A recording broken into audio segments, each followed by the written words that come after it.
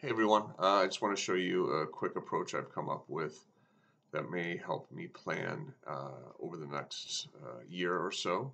Feel free to use this if you wish. If you want to email me to get a copy, please feel free to do that.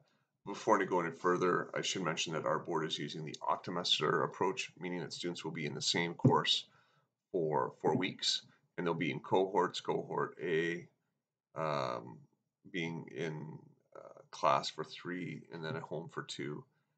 Cohort B being in class for 2, at home for 3, and then those things flipping. Okay. I should also mention that I use Excel a lot for planning because I like its visual layout, and I wanted to see if I could use an approach that would make sense for both at the same time. Um, and I should mention too that I'll be using an approach wherein I want the in-class activities on to be the same for students, regardless of where they are in the week. So that, for example, anything that's happening, the first lesson of the week that's in class will be the same for cohort A and cohort B. So essentially, what I'm going to do is flip throughout the week, right? So it's more like there are going to be 5 days worth of lessons, and the order of them is changing depending if you're in cohort A and cohort B. And I wanted to figure out a way of not only organizing that, but also allowing me to see both visually at the same time. So this is what I've come up with. We have 4 weeks: week 1, week 2, week 3, week 4. And in each one, we have cohort A, cohort B, with the periods here. And we know obviously the periods are more for a frame of reference. It's not like period 1 will be 75 minutes and period 2 75 minutes, but still having that framework might be useful, right?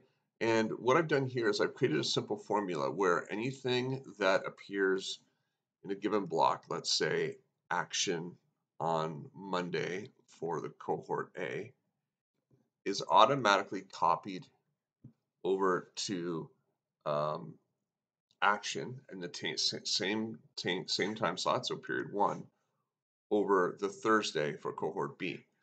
Now let me just show you what that could look like here. So as soon as I type here on Tuesday, it shows up over here. And I should mention too that I can zoom in a lot more in detail if I wish, right? So I can go really close in to see what I've actually written in this section. I can add as much text as I want, right?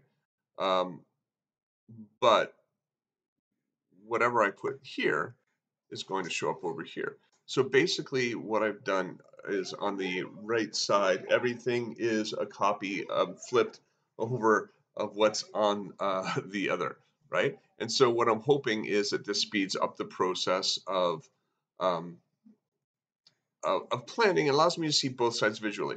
Now over here, it does say cohort B, don't edit. Um, these are formulas over here, right? Again, based on whatever you have in a given block, right?